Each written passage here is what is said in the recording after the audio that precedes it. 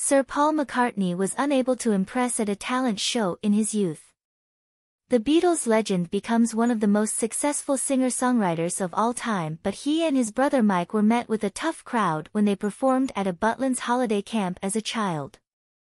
McCartney was just 11 when he performed in the talent show after he had been taught to harmonise by his father James, and the siblings did their best to channel the Everly Brothers. The 81-year-old star recalled on his new podcast, McCartney, A Life in Lyrics, the Everly Brothers sang in harmony, so me and my brother did.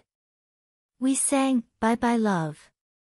We didn't win, obviously not talented enough for the Butlin's crowd.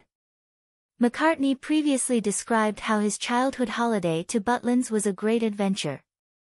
He told the Daily Mirror in 2021, I was 11 when I went to Butlin's Pwllheli holiday camp, and the photos of me show I'm still wearing my school cap and short school trousers. I think we were too poor for leisure clothes, or I was amazingly proud of my new school uniform. But, yeah, it was great, I loved it. Me and my brother Mike just zoomed round all day, going to all the various things going on, beauty contest or the Noblinese contest or the singing contest or the rock and calypso ballroom.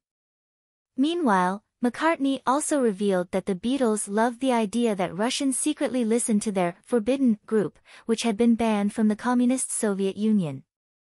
Speaking on the podcast, he said, everyone in Russia goes back to the Beatles period and remembers having to smuggle records, or it was all very, little rooms where you could play and you didn't want people to know.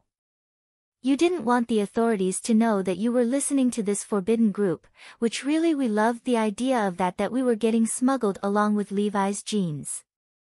This was like true cultural arrival.